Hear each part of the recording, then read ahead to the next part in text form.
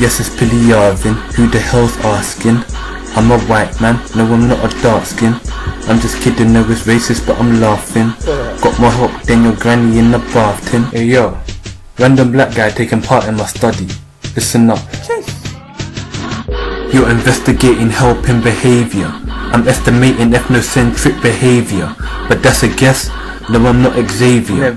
If you fall on your back with the saviour, the race of the helping and the speed is a factor. As is of the victim, remember they're an actor. Frequency of helping is bound to fix shit too. The sample was large, just a tiny little bit too big for the women taking notes on the subway. 450 men and women, that's a hey, wanna stay covert, so we didn't bring Beyonce. 11 till 3 on the train, that's a hot day. 45% black, 55% white. After 70 seconds, would they help? Well, they might. I'ma fall on my back and then stare at the sky and wait till they help. I might wait till it's night.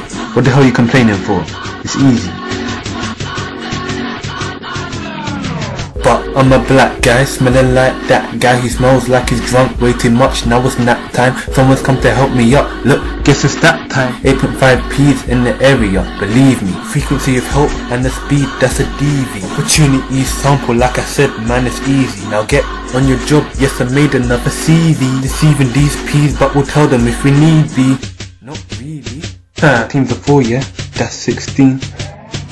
So the frequency of help was incredibly impressive. 95% help right away, that's excessive. And everybody helped out the dude with the cane. But if not, then they'd live with the guilt and the shame. And that's cause reward model. I want more models. So on the train I'm not bored, but then there's not a brothel. And the drunk's gonna wanna hold more bottles in his hand.